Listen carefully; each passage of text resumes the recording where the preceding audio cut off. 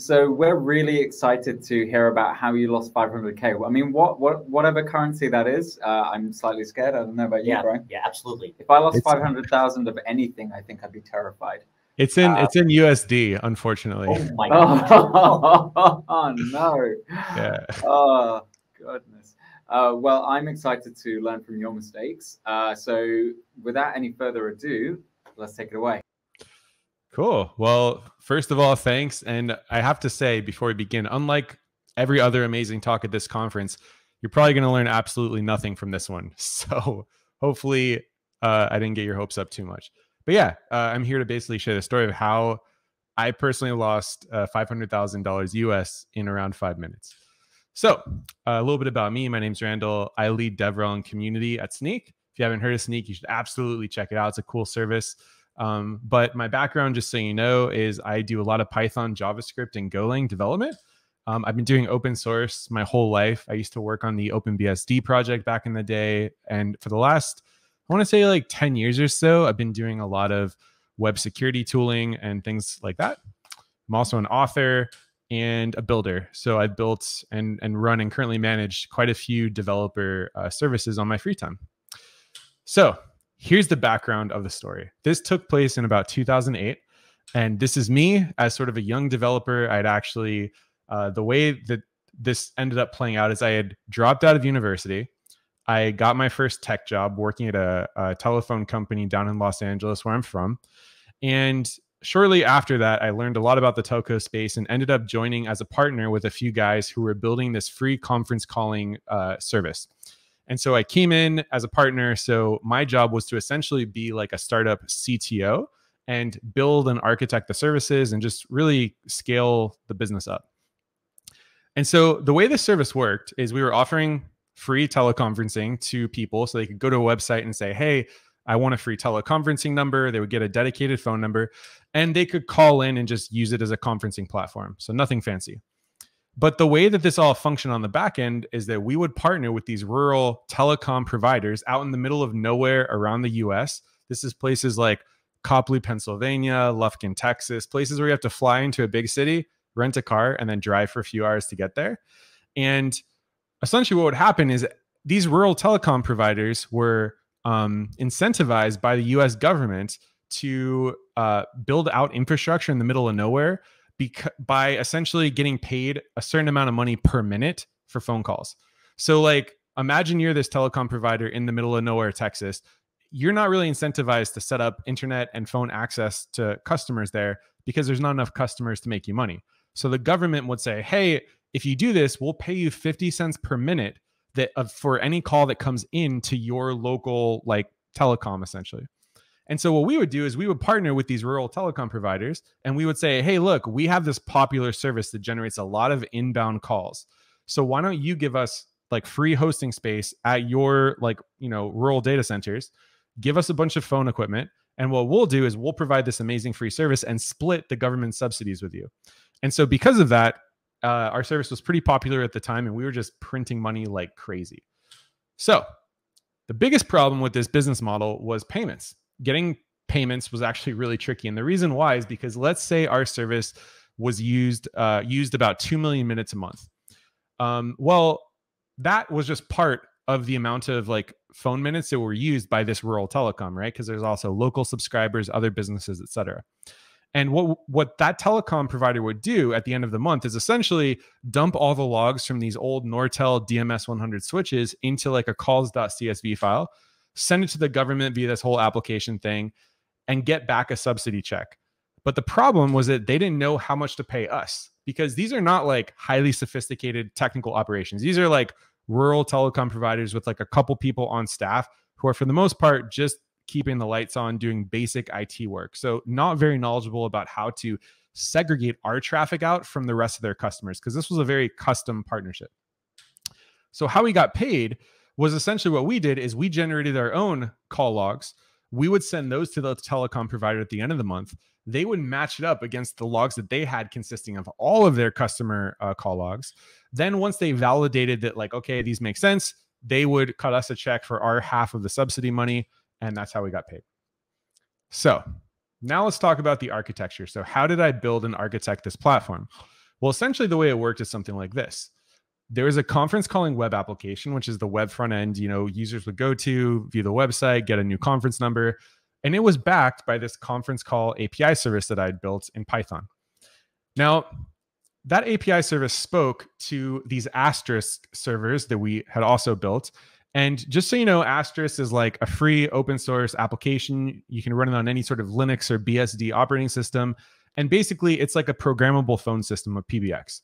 And so the way this worked is that all the web application side of the things was hosted in Rackspace in the cloud.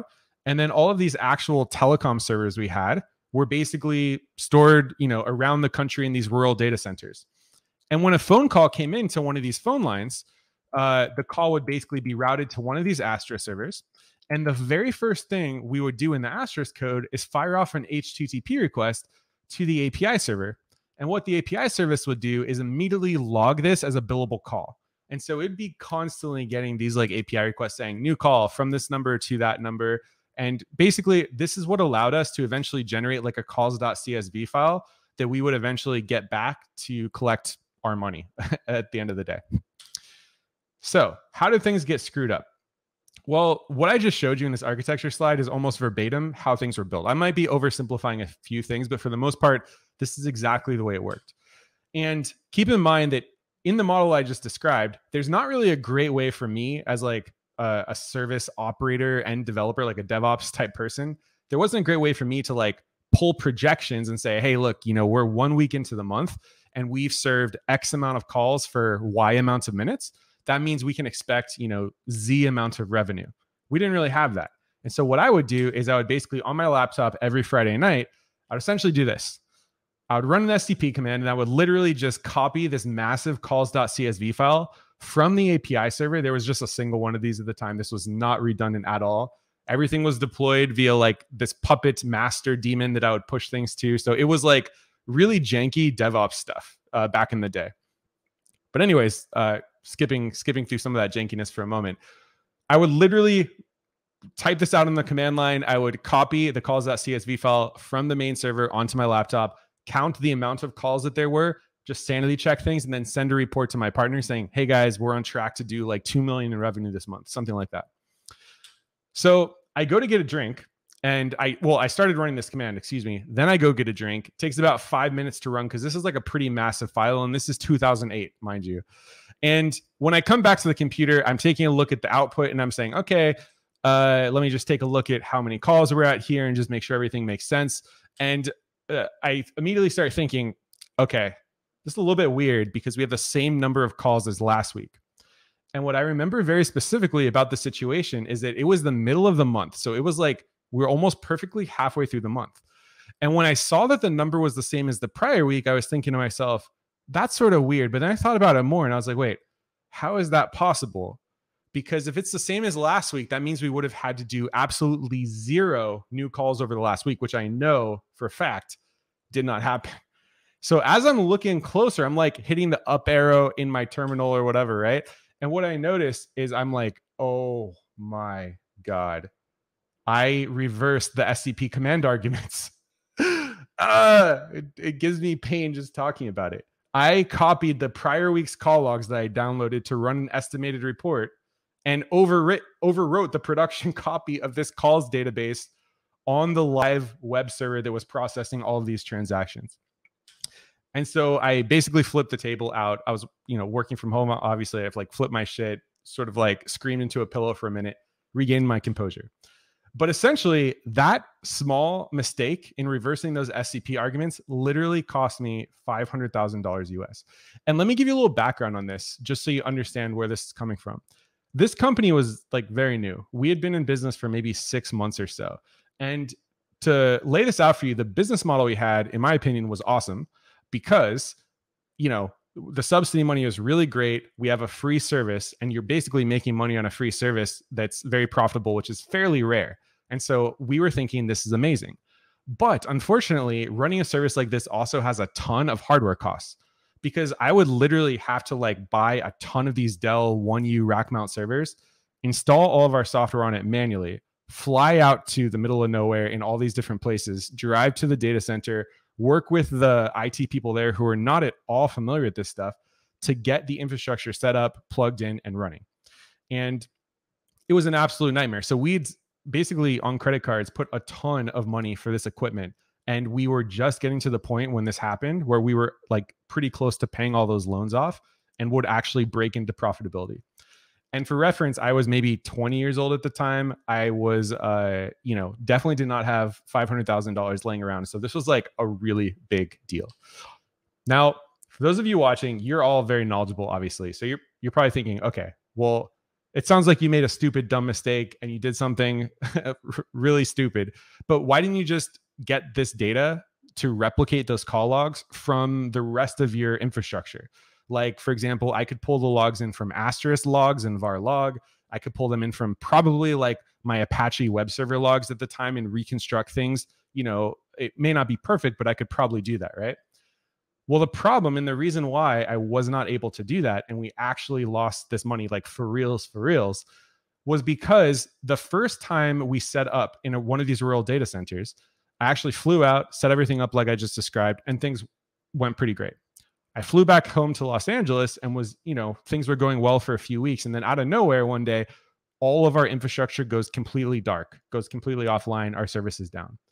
So I called up the data center. There was like a 24/7 IT person there. And I said, hey, can you go restart my server?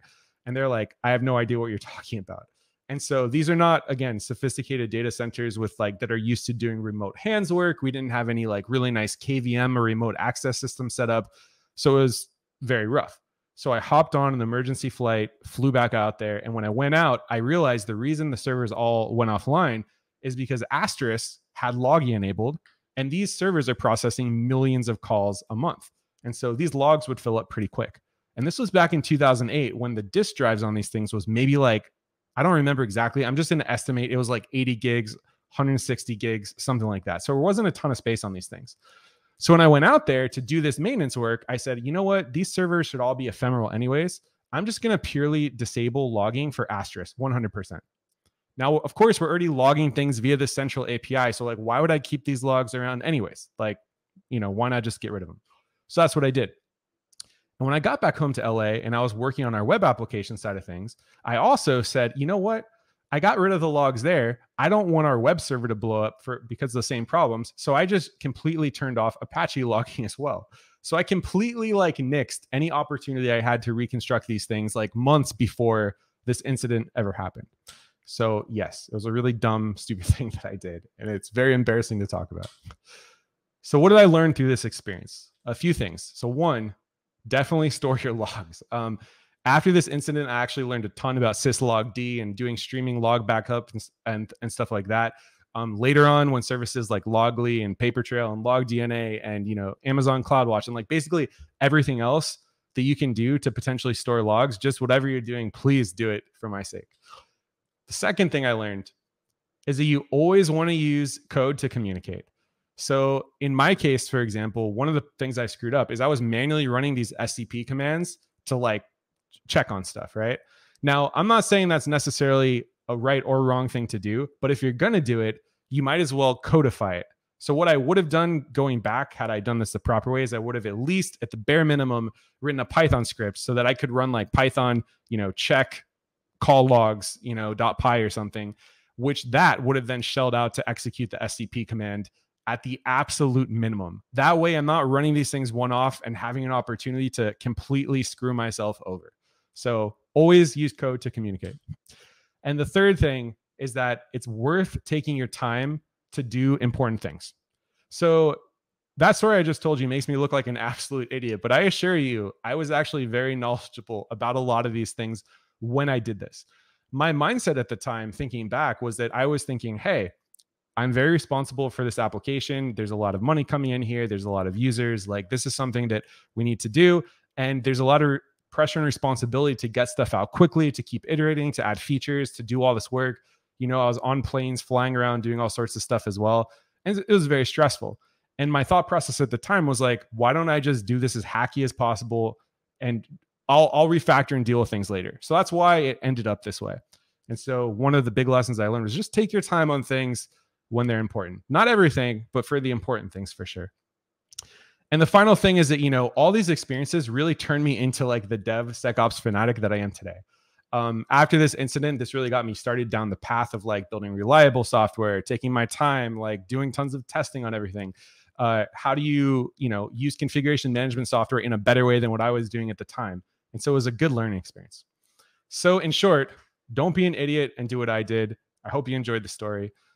If you'd like to hear some more fun stuff like this, you can always check out my personal website. I have a blog on there where I do a bit of writing about things like this. It's rdeggs.com.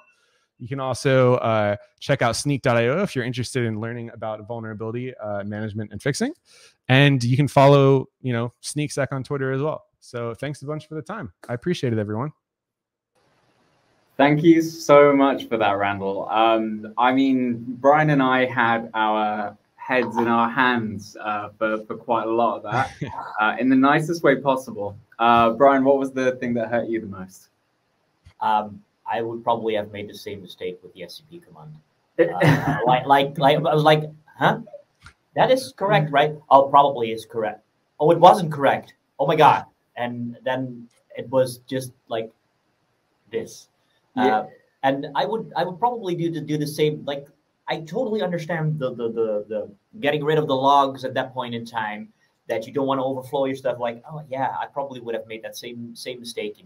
And well, you said we probably wouldn't learn a thing. I think we'll learn a ton of things, like how not to do certain things, like logging is important, and everybody says that, but now you feel it. This is horrifying, man. I mean, I very much resonate with the logs piece. I very much think that I could be in that position of going, yep, don't need that, just flinging it back. Oh, it's brutal out there. Thank God there's DevSecOps stuff now with like proper information and people doing the right thing all the time and caring about these things. If you're in the audience, you're already so far ahead of like, I would say most developers out there. You're like on the critical path already. So good job. I also think like now we're in a much better place, as we can, by default, you put something in somewhere in a cloud and do that remotely. But that doesn't take up the edge that we need to be aware of new things that can happen in a similar way that the things that you did could harm you. But yeah, this was an eye opener. Wow. Thank you so much for your time there, Randall. Thank you for having me, gentlemen, and take it easy, everyone.